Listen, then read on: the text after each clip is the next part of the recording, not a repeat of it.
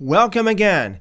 In this session, we are at John chapter 1, verse 1. Now, the book of John and the letters of John are very, very important books, and they're very, very peculiar books because we got John, who was the closest one of all of the disciples, the closest one to Jesus. And we see it in his writings. You know, we read Matthew, Mark, and Luke, and they're somewhat similar, but you come to the book of John, and you see something quite a bit different than what you see in Matthew, Mark, and Luke. That's because John was very, very close to Yeshua, very, very close to Jesus. And being close, he had this place in authority. He had this place of revelation that none of the other disciples had. So when we read this book, the book of John, we need to realize that we are basically getting the inside of the inside scoop, okay? Because I explained this before, you got different levels of authority. You got different levels of views and different authors. You know, you got the people that say just the general public. Now, some of these documents are not even in the Bible. You know, some documents that are ancient documents written about Jesus are not even in the Bible. These people are people who are not part of the 12, okay? Then you've got above that, you've got someone like Paul, who wasn't part of the 12, but yet he had an experience with Jesus, and he started preaching the gospel, you know, mainly to the Gentiles. But then above that in authority are the 12, okay? And so the 12 disciples has got more weight and authority in what they say than anybody else because they're the ones who walked and talked, and as even Peter said, they handled the word of God, so to speak. You know, they were there to hear Jesus. We don't even know if Paul actually heard Jesus in the flesh, even saw Jesus, you know, personally, you know, in the flesh, so to speak, okay? So in that 12, in that group of the 12, we got the 3, which is Peter, James, and John, who had exclusive access. It was almost like they were premium members of the disciples. They had exclusive access into certain parts of Jesus' ministry that the others didn't have. They had exclusive access to the Mount of Transfiguration. They had exclusive access, you know, to come and go into the inner rooms and raise the dead. They had exclusive access in many other things, and we dealt with this. We talked about this many times throughout the books of Matthew, Mark, and Luke. Out of Peter, James, and John, John was the closest with the Lord. And so his book and his writings are packed full of just wonderful, wonderful, wonderful truths. And we are so privileged to be able to actually have it in our hands, aren't we? So let's read this. And I'm going to only read just a couple verses here because it is so powerful. And this is one of the most important things that all of you should understand. Everybody who considers himself to be a follower of Jesus, this is one of the first things you need to start to understand, okay? John chapter 1, verse 1. In the beginning was the Word, and the Word was with God, and the Word was God. Okay? I'm going to go on in a different teaching. I'm going to be talking about the Trinity. And so in this teaching, I'm not going to touch on that because that's a big subject altogether. But I'm going to talk about the Word of God and what that means. Now, if you go down to verse 14 in John chapter 1, we read, "The Word became flesh. The Word became flesh and lived among us.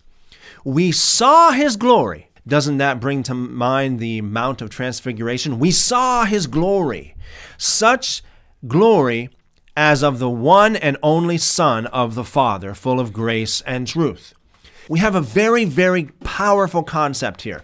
We have the Word of God, and we have the Word becoming flesh.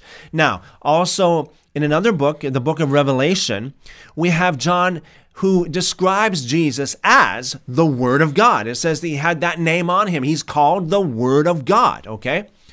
So, this is a thing that really struck me when I first became a follower of Jesus, when I first really came into the fold, so to speak. And I'm going to share with you some of the most wonderful nuggets of spiritual gold that I've ever seen in my life. And like I said, every one of you should know this if you don't know this already. And those of you who do know this, I pray that God would just enlighten the eyes of your understanding even more. Give you more revelation into this and make you more excited about this than you've ever have been before. What is the Word of God? What is the Word of God? You know, some people say that the whole Bible is the Word of God. Some people say that the Bible is not the Word of God. But what does it mean, the Word of God? Now, let's say we have a conversation among 3 different people. Bob says, "Oh, hi, how are you doing?" Tom says, "I'm fine, how about you?" Susan says, "I'm not doing very well." So in this conversation, what is the word of Bob? What is the word of Tom? And what is the word of Susan? The word of Bob is, "Oh, hi, how you doing?" You know? The word of Thomas is, "I'm fine, how are you?" And the word of Susan is, "I'm not doing very well." Okay? So the word of somebody is what they actually say. And even more deeper than that, what are they actually conveying? You know, because you can take the word of Bob, so to speak, and translate it into different languages, and it would be still the word of Bob, but the word of Bob is not necessarily letters and a certain language, but it's a form of communication. He's communicating something to us. It's what he communicates. Okay? So the word of Bob is what Bob says. The word of Thomas is what Tom says. The word of Susan is what Susan says. Now, the word of God is what God says, what he actually says, what are in the quotations of "Thus saith the Lord." For example, we can read the books of Matthew, Mark, and Luke, and we have, and you can say, what words are the actual words of Jesus? Well, if you have a red letter Bible, then the words of Jesus are in red. The words of Jesus are not the words of everybody. It's not every word that you read in Matthew, Mark, and Luke are the words of Jesus. But the words of Jesus are what Jesus actually said, what's in the quotations. So the Word of God is not everything surrounding the quotation marks. It's what's in the quotation marks, okay? When I first was drawn close to God, this was years ago, okay? When I first was drawn into the fold and I first started really following Jesus and first started really getting serious with God, I started reading the Bible, okay? And one of the books that you read in the Bible is, the book of Psalms. You run across the book of Psalms. And let's go over now to Psalm 22, okay? Psalm 22. And this is a psalm that is quoted in the New Testament as well. But let's read this, Psalm 22, verse 1. My God, why have you forsaken me?" Wait a second. These are the words of Jesus. This is the word of Jesus. This is the word of God. Psalm 22 is a prophetic psalm written by David, but written from the perspective of Yeshua, from the perspective of the Messiah, from the perspective of God. Okay? David wrote, my God, why have you forsaken me?" But who was actually speaking there? It wasn't just David speaking there. It was Jesus speaking there about 1,000 years before he was crucified, and he said the exact same words, my God, why have you forsaken me?" Then I read on. In verse 1, it says, "Why are you so far from helping me and from the words of my groaning?" And then I started to realize, wait a second. These are the words of Jesus. It's not cut in, it's not dissected here. We don't cherry pick here. verse 1 is verse 1. The first half of verse 1 are the words of Jesus, but also the second half of verse 1. Yes, we don't have this written in Matthew, Mark, Luke, and John. We don't have this spelled out for us in the New Testament, but obviously, if you read this, this is a continuation of what Jesus said. My God, why have you forsaken me? Why are you so far from helping me and from the words of my groaning? So these here are the words of Jesus, 1,000 years before he was born. And this brings another thing on the table, and I'm not going to talk about this in great detail either because we just don't have the time. But Jesus existed from before the world was created. It says in the scriptures that he actually created the world. I mean, Colossians chapter 1, Paul said, by him all things were made. And we read later on in the book of John also that it says that it was Jesus that created the world, because by the word of God, all things were brought into being by Jesus. Remember, Jesus equals the word of God. Jesus is the word. The word is Jesus. Everything that God said is Jesus. Okay? Let's read on in Psalm 22. Verse 2. My God, I cry in the daytime, but you don't answer, in the night season, and I'm not silent. So, again, let's stop here for a second. Think about him in the Garden of Gethsemane, crying out, groaning, and he's under so much stress, he's sweating blood. Way more stress than any of you have ever experienced. Okay? No wonder why he said, why are you so far from helping me and from the words of my groaning? Oh, what stress and duress that he was under, sweating blood.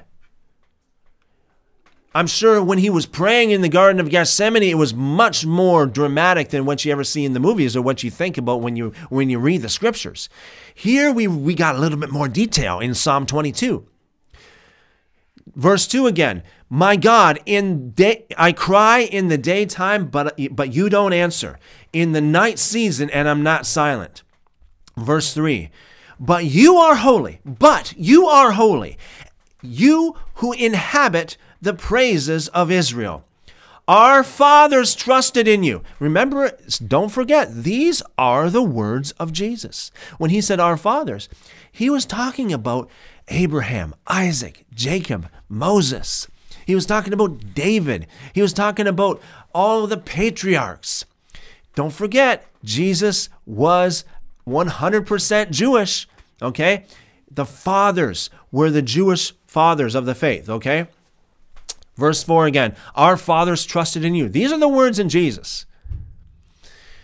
These are the words of Jesus. That's why, if you notice, I put them as the words in red. They trusted and you delivered them. See, now Jesus is invoking God's loyalty here. Jesus is invoking God's mercy here. They trusted in you. You delivered them. Listen to my groaning. Verse 5. They cried to you and were delivered. They trusted in you and were not disappointed. But I am a worm and no man, a reproach of men and despised by the people. Remember when Jesus said this, it was from the perspective of the cross. It was when he was crucified. When he was crucified, Jesus said, as Moses lifted up the serpent on the pole, so the Son of Man will be lifted up. Which means, I know some people in modern day Christian circles today say, lift him up, and talking about praising God and praising Jesus. That's not what Jesus was talking about at all when he said, the Son of Man be lifted up. Oh, if you lift me up, I will draw all men to me. Obviously, if you read the scripture in context, you see that this is not what it means. Lifting him up meant to be crucified. Paul said in 2 Corinthians chapter 5, verse 21, for him, that's Jesus, who knew no sin, he was made to be sin on our behalf, so that in him we might become the righteousness of God. So here's a wonderful fact too. You got to realize, you got to grasp this, that Jesus, the sinless, the spotless Lamb, became sin. He became sin on the cross. When he died, He died so that we can look upon him and say, I am crucified with Christ. So that we can look and say, when he died, sin died. My sin died when he died. When he rose from the dead, a brand new man, a man that a lot of people didn't even recognize because he was so different. He rose anew. That is how we are born again. We trust that when he died, our sin died. That's why it says in the book of Hebrews, chapter 6, that if you come to the knowledge of the truth and you fall away, it's impossible to come back. Because if you come to the knowledge of the truth, the real truth, I'm not talking about, there is times when you just stumble and fall and stuff like that. It says a righteous man will fall, but though he falls 7 times, he will rise. I'm talking about getting stuck in living in a life of sin. That's why John said in his letters, he said it's impossible for you to be born of God and to be born again and sin. Okay? Those who really know the truth, those who really have the faith of God, as the scriptures talk about. I'm not talking about how corrupt Christian preachers preach today. Oh, you just got to say the sinner's prayer and you're okay. Oh, well, you just got to come to Jesus and he will no wise cast you out. That's not what the scripture says. He will cast people out for their sin. And he said that in Matthew chapter 5. He also said that in Luke as well. Okay? Matthew chapter 7, and also in Luke as well. So we need to realize that Jesus became sin for us. That's why he said in Psalm 22, I am a worm and no man. He became as the serpent. He became a serpent on the cross. He became sin for us. That's why he said, I'm a worm and no man, a reproach of men and despised by the people. Because obviously, if you read the scriptures, the accounts of him being crucified, he was a reproach of men. Men in general, the general public was making a mockery of him, teasing him, mocking him, abusing him. He was a reproach of men, despised by the people. Verse 7, all those who see me mock me. Of course, this is Jesus on the cross. Again, reality check here. Look at it from, let's get in perspective here. This is David writing these words 1,000 years before Jesus was even born. Okay? Approximately 1,000 years before Jesus was born, he was writing these words. You think they are the words of David. But David wrote it under the inspiration of the Spirit of God. He wrote it as a prophecy. He was prophesying with his pen.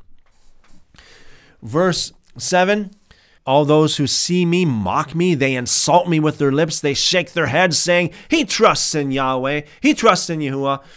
Let him deliver him. Let him rescue him, since he delights in him.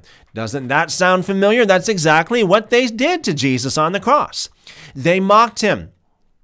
Now, my point is through this whole thing is that the Word of God is Jesus. Jesus is the Word in the flesh. Everything that's prophesied is Jesus. Doesn't matter whether it's 2 years before Jesus was born, 200 or 2,000 years before Jesus was born. If it's a prophecy, if it is either a prophecy or the words in quotation, thus saith the Lord, God said, the Lord said, it's Jesus. Because that is the Word of God. What we're reading right now in Psalm chapter 22 is the Word of God. It is Jesus. You want to know more about Jesus? You want to know more about what he said, what he was like, what he thought? Read the Word. Understand what you're reading. Are you reading something like the historical books, which sometimes doesn't have quotations of what God said? Sometimes is not really prophetic word, but it's just a historical account? Or is it a prophetic word like the Psalms are?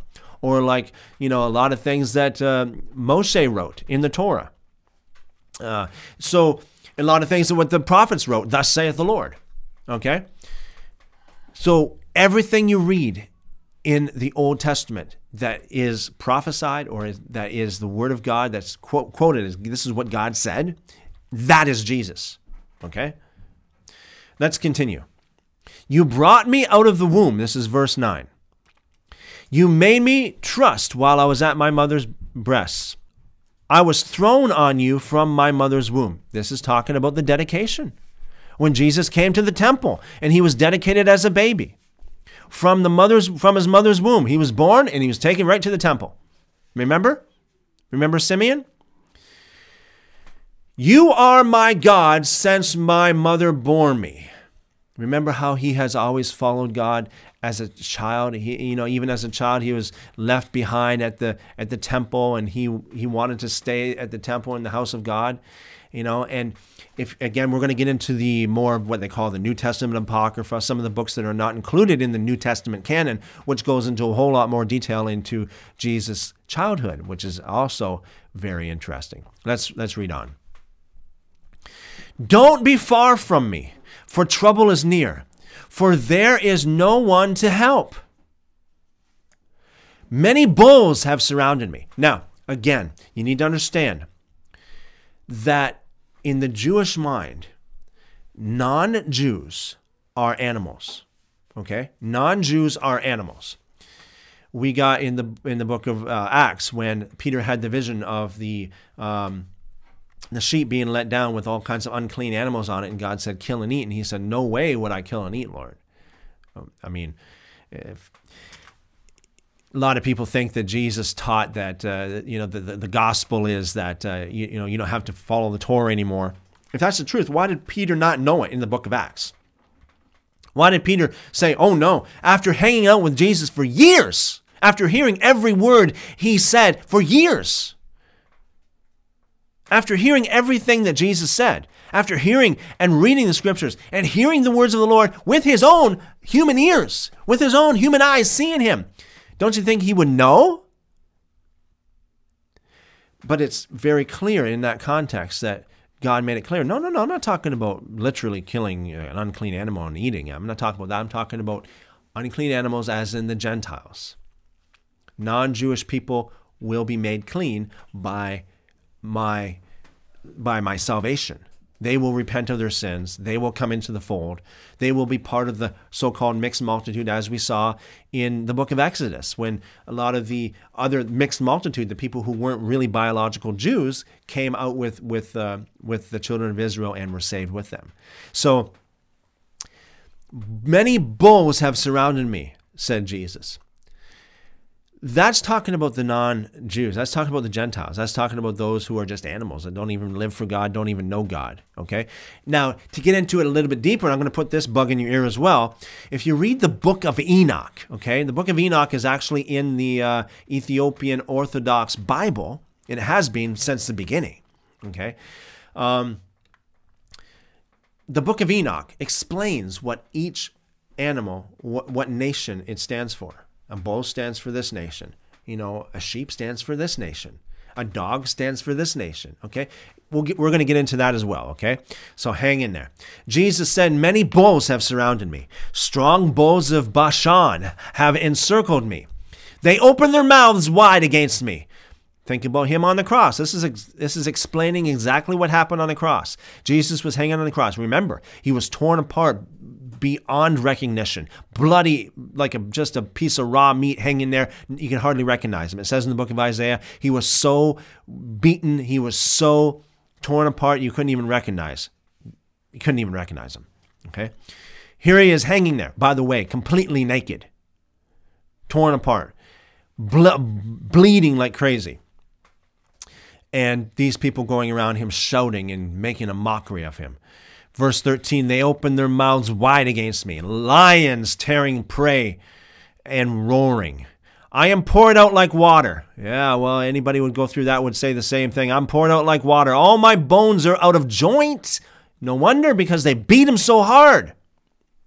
My heart is like wax. It is melted within me. My strength is dried up like a potsherd. That's because of lack of blood. My tongue sticks to the roof of my mouth. That there is speaking about thirst. Remember when Jesus was on the cross? He cried out, I thirst. I'm thirsty. They gave him vinegar to drink. And don't forget, the vinegar they had back then wasn't the food grade vinegar of today, okay? It was a whole lot worse than that. Let's continue. You have brought me into the dust of death. For dogs, here we go. We talked about bulls, now we're talking about dogs. For dogs have surrounded me. A company of evildoers have enclosed me. They have pierced my hands and my feet. How much more clearer can you get than that? They have pierced my hands and my feet. This is David speaking 1,000 years before Jesus was born. This is the word of God. This is the word of God that became flesh. Jesus is the walking, talking word of God. Everything you read in the Old Testament, the so-called Old Testament, everything you read that is spoken of by a prophet such as David, or that is in quotations such as "Thus saith the Lord," is Jesus.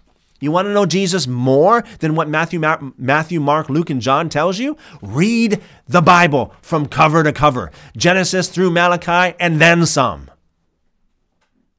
Everything in the Scriptures, everything in the Holy Scriptures is Jesus, especially in the quotations, okay? Especially when prophesied.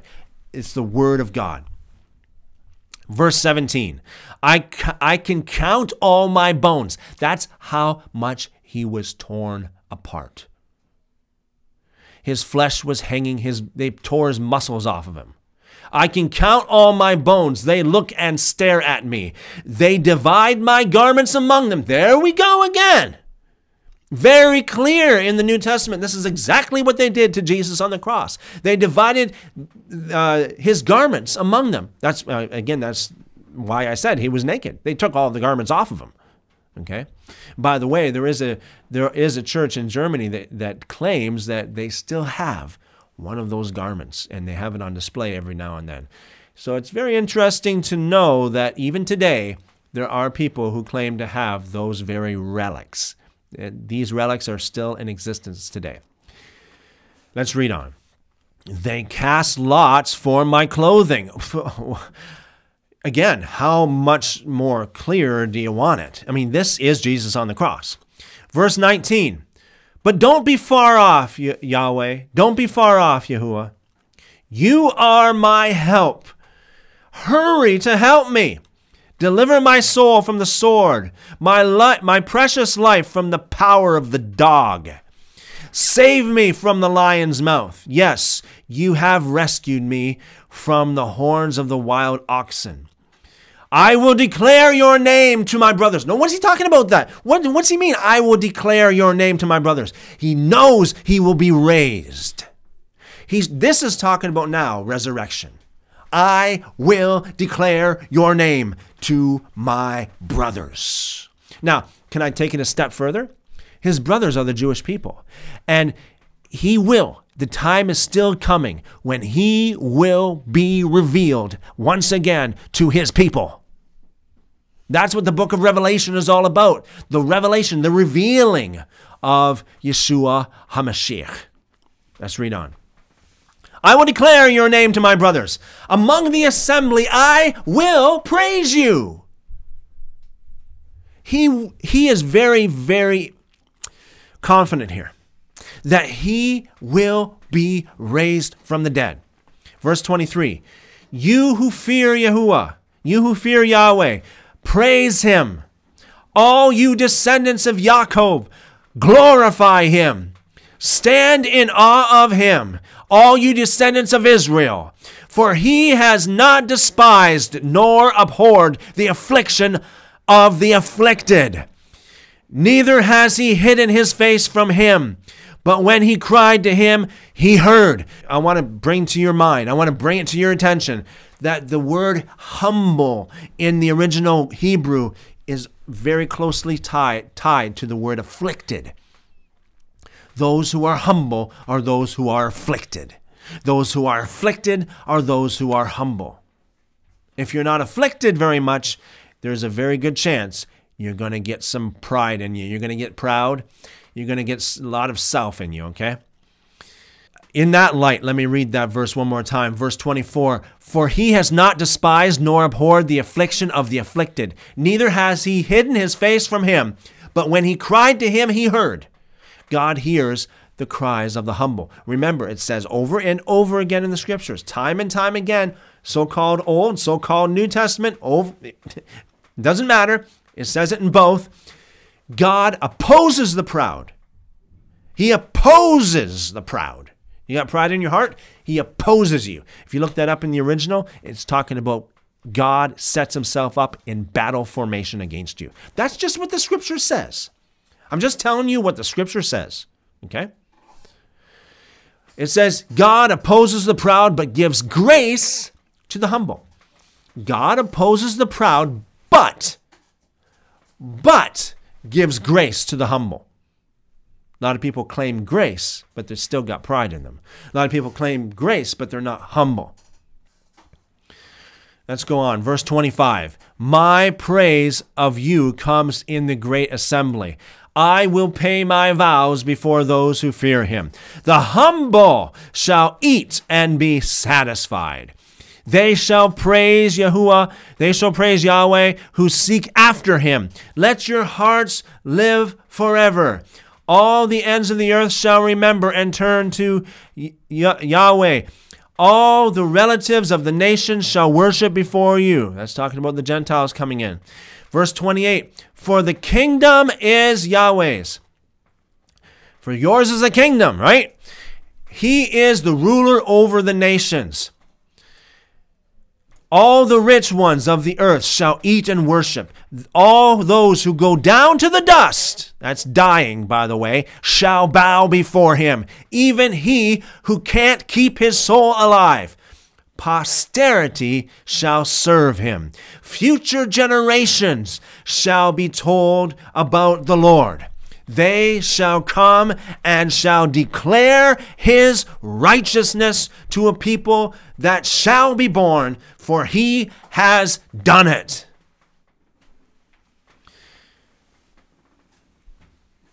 When I first came to know God, when I first came to know Jesus and first started following him, the whole idea of the Word, what's the Word? And the Word became flesh. The Word equals Jesus, and Jesus equals the Word, and the Word is Jesus, and the Jesus is the Word. This really started unfolding before me like never before. Let me read one more passage to you, one more psalm to you, just so you get the idea, okay? This will bless you. Psalm 69. Psalm 69. Now this again is a psalm from the crucifixion. This again are the words of Jesus. How do I know they're the words of Jesus? Well, you're going to find out. But they are the word of God because David once again prophesied as he wrote this. What he wrote wasn't just the words of David. They were the words of Jesus. Verse 1. Save me, God, for the waters have come up to my neck. And once again, remember how Jesus prayed. He prayed like this. He prayed like this in the Garden of Gethsemane. He prayed like this on more or less on the cross. Why, my God, why have you forsaken me? He is asking for salvation. Okay? These are the words of Jesus. Not just the words of David. Not just the words in a psalm. These are the words in red. These are the words of Jesus. Save me, God. No. As I read this, I challenge you. Picture Jesus on the cross. Picture him on the cross, beaten, mocked, a total mess, almost dead. Picture this. Verse 1, picture Jesus speaking this. These are the words of Jesus. This is what Jesus actually said with his own mouth. At least this is what he prayed in his heart, at least. Save me, God, for the waters have come up to my neck. Once again, you need to understand that the waters are symbolic of death because the waters are symbolic. It's baptism, and baptism is a symbolic of death. Okay, so he's about to go under, which means he's about to die. Save me, God, for the waters have come up to my neck. I sink in deep mire. Again, this is figuratively speaking. Where there is no foothold. I have come into deep waters where the floods overflow me. He knows death is right there. I am weary with my crying. Remember the Garden of Gethsemane? My throat is dry. Remember he was thirsty? My eyes fail looking for my God. Those who hate me without a cause are more than the hairs of my head. Remember the crowd, the multitude of people? Crucify him! Crucify him! Everybody there crying, crucify him! And he says in verse 4, those who hate me without a cause are more than the hairs of my head. Those who want to cut me off, being my enemies wrongfully, are mighty. I have to restore what I didn't take away. Jesus came to restore what he didn't take away. Verse 5. God, you know my foolishness. Once again, you might say, how would Jesus say he's foolish? Remember, Jesus became sin on the cross. Remember, he became almost like darkness. He said, I'm the light. But remember, from the Garden of Gethsemane, actually probably before that, from the Last Supper, when he told Judas, go. This is the hour of the power of darkness. Go do what you have to do. From that time is when he started more or less morphing, or started more or less transforming into sin. Remember when he was in the garden, he was like, God, I don't want to go through this, but not my will, but yours be done. Now, that sounds a little bit different than the Jesus we read about before the Last Supper, doesn't it? Sounds like he's kind of struggling there, right? God, you know my foolishness. Yes, even Jesus himself, becoming sin, he became everything that sin stands for. He became that serpent on the pole, as he even said about himself. He became sin, as Paul said. He became sin on the cross. He became foolish. He became dark. He became night. He became a serpent. He became sin for us and died so that we can look upon his death. We can look upon the cross. We can say with Paul, I am crucified with Christ. All of my old life is dead. Sin is dead. That's why I can't sin no more. Foolishness is gone. It is done. Right now, I am in the wisdom of God because I died with Jesus. And I rose with him. I'm really, truly born again. So here he was on the cross saying, God, you know my foolishness. My sins aren't hidden from you. Okay. Once again, he took the sin, as a lot of these modern day Christians and a lot of modern day preachers preach today. Jesus took our sins. He took them as his own. He became sin. My sins aren't hidden from you, he says. Verse 6, these are the words of Jesus on the cross. Don't let those who wait for you be ashamed through me, Lord Yahuwah of armies. Don't let those who seek you be brought to dishonor through me, God of Israel. Because for your sake I have borne reproach. Here we go again. Shame has covered my face. No wonder he's completely naked and everybody's mocking him and spitting on him, beating him. He went through it. Verse 8, I have become a stranger to my brothers. Yes, he has. Remember, strike the shepherd and the sheep will be scattered. His brothers also, speaking here, are just the Jewish people. He became a stranger to the Jewish people. I have become a stranger to my brothers, an alien to my mother's children.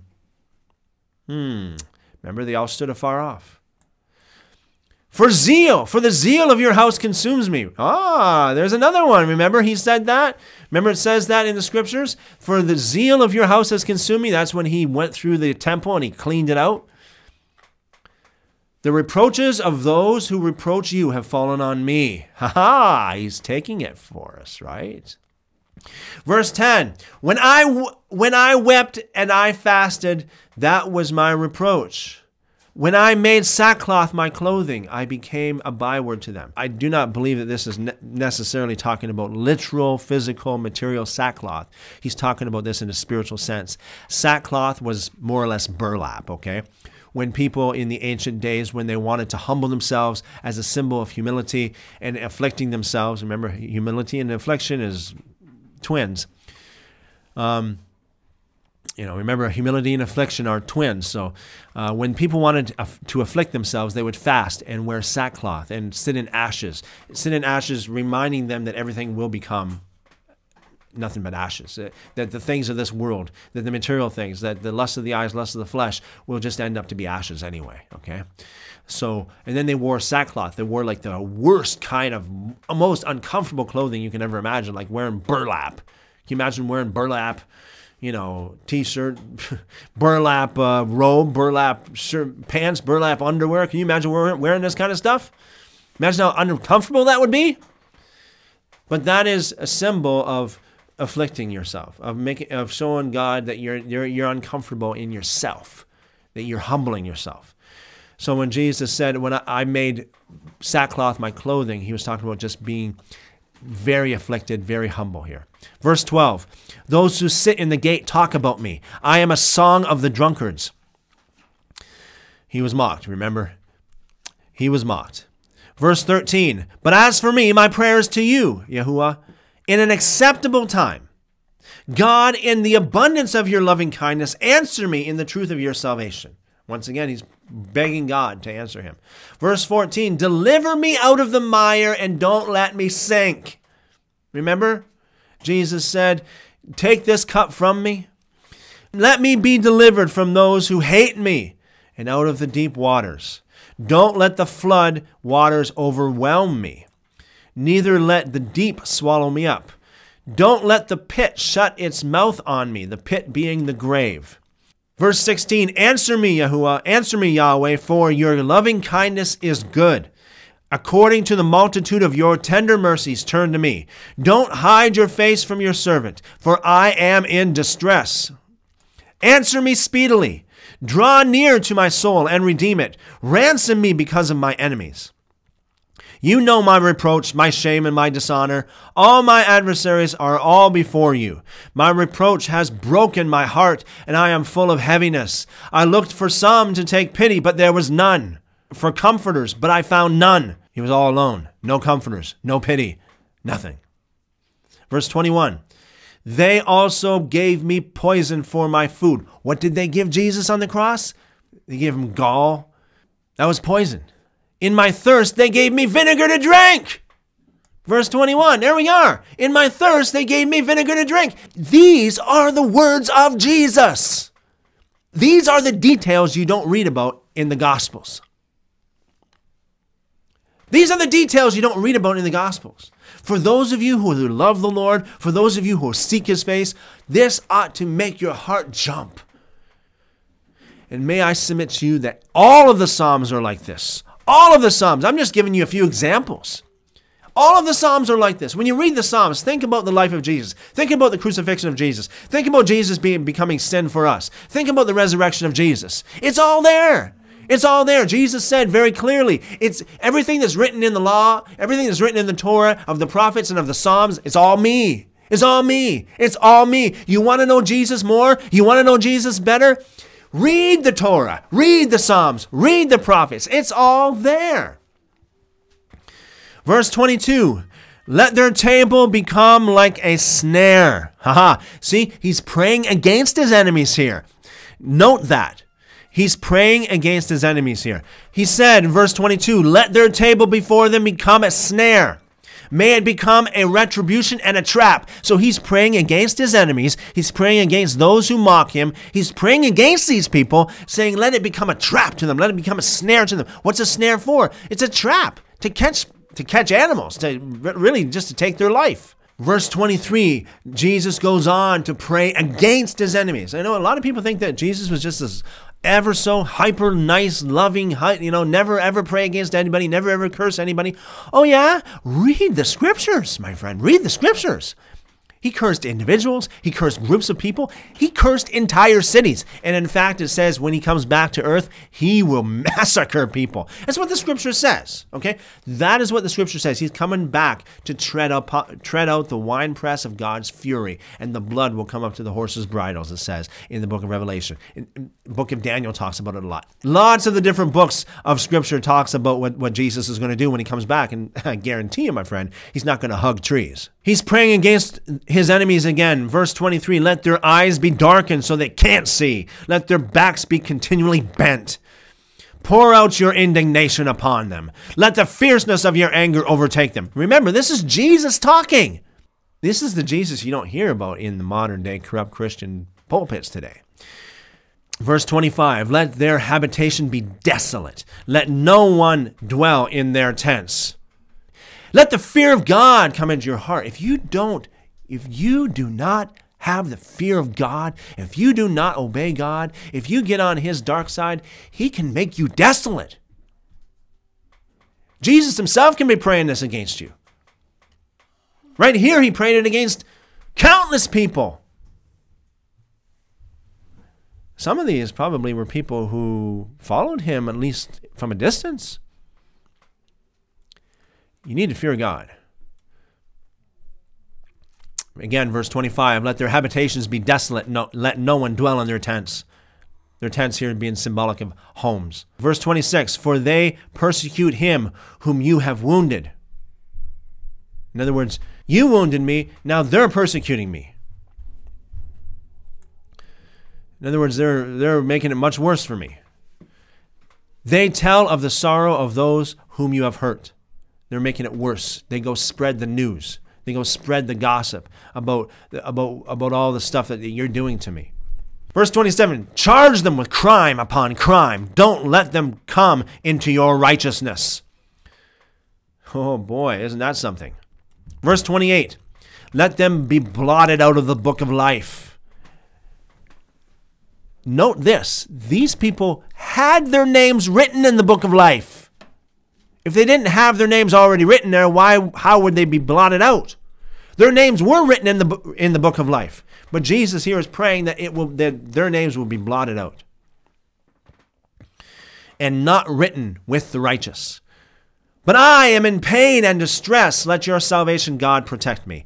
I will praise the name of God with a song. Here again is talking about resurrection. And will magnify him with thanksgiving. It will please Yahweh better than an ox. In other words, to sacrifice an ox. Or a bull that has horns and hoofs. The humble have seen it and are glad. Doesn't say the proud have seen it. It says the humble have seen it and are glad. Maybe the proud did see it, but they weren't very glad. It says the humble have seen it and are glad. You who seek after God, let your heart live. Again, he's praying. He is pronouncing salvation upon all those who seek God. That means, my friend, when you got time, don't waste it. When you got time, don't listen to all this vanity you see on TV or the internet. Don't listen to all this vanity. Use that time. Use that energy to seek God.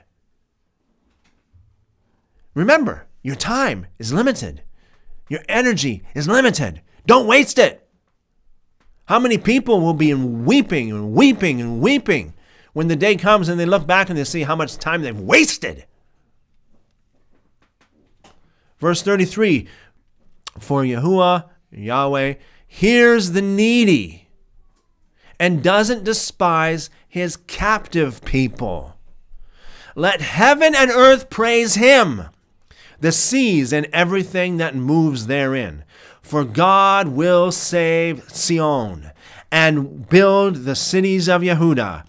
They shall settle there and own it. They are beginning to do that, by the way, in the land of Israel. The children also of his servants shall inherit it. Those who love his name shall dwell therein. So there's a couple of examples. What I've went through with you is just a couple chapters of Psalms. I challenge you to read all the Psalms. And as you read it, pray, God, show me Jesus in this. Show me his life. Show me his death. Show me his crucifixion. Show me his resurrection. Show me his ways. And you'll see that a lot, most if not all of the Psalms, are the actual words of Jesus himself. And also, look at other books, right from Genesis. I mean, let's go back. You go back to Genesis chapter 1, verse 1.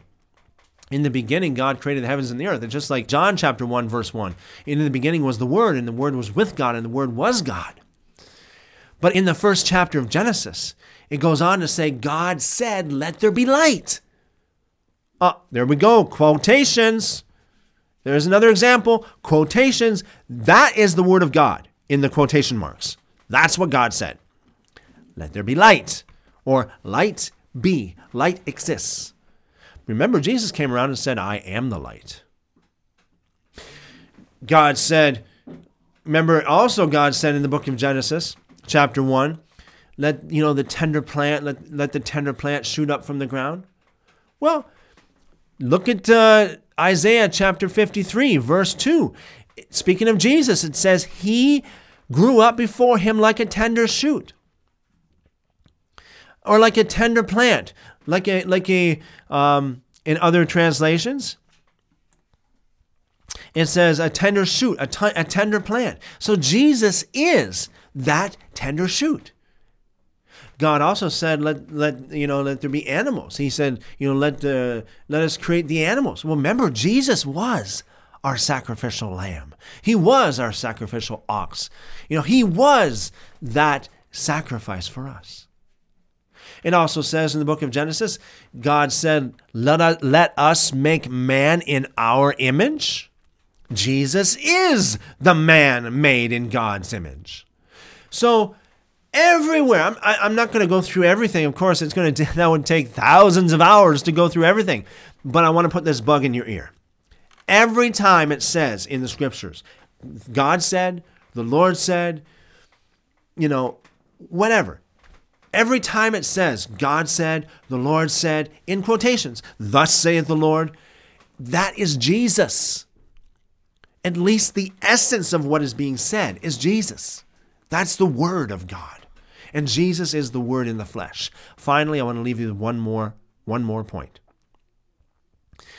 Remember, the Word is Jesus. Jesus is the Word. The Torah is the Word of God.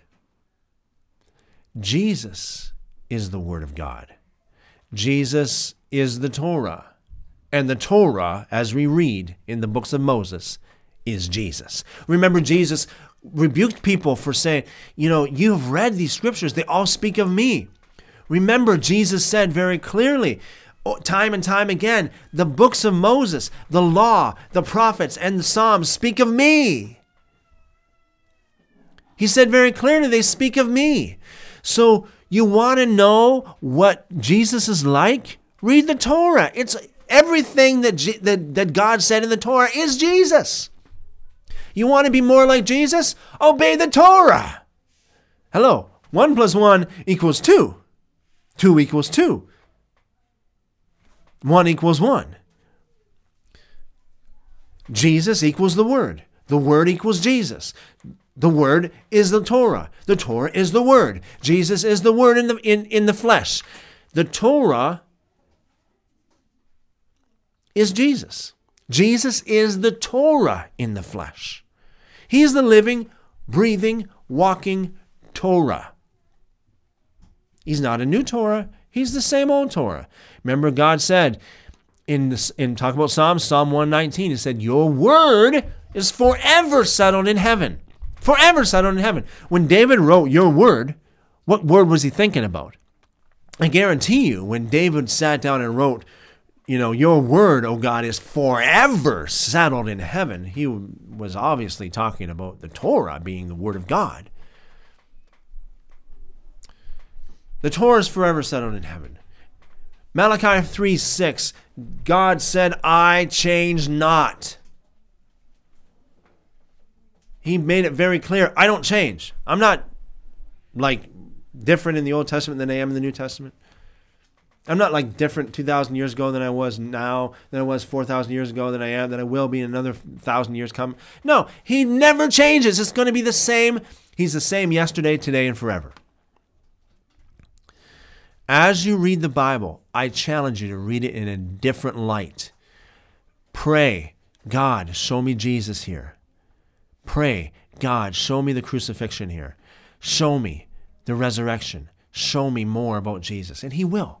He will, if you pray and you seek Him with all your heart, with all your mind, with all your strength, with all your soul. And as a Christian, you call yourself a Christian, you need to follow Jesus. You need to do what Jesus did. You need to become more like Jesus. I mean, most Christians that I know of, they would say amen to that. That's their goal, become more like Jesus. You want to become more like Jesus? Read the Torah. Read the old prophets. Read the book of Psalms. You want to become more like Jesus? Obey the commandments that we have given to us in the books of Moses. Obey the commandments and the instructions that are given to us through the prophets, through the Psalms. That's Jesus. That's the Word of God. That's who Jesus is, the Word in the flesh. If you hear about any kind of Jesus that looks a little bit different than what you read about in the books of Moses, I guarantee you that's not the true Jesus. As you go, may God enlighten your heart, give you revelation beyond all your peers, and show you great and mighty things. In the name of Yeshua HaMashiach. Thank you.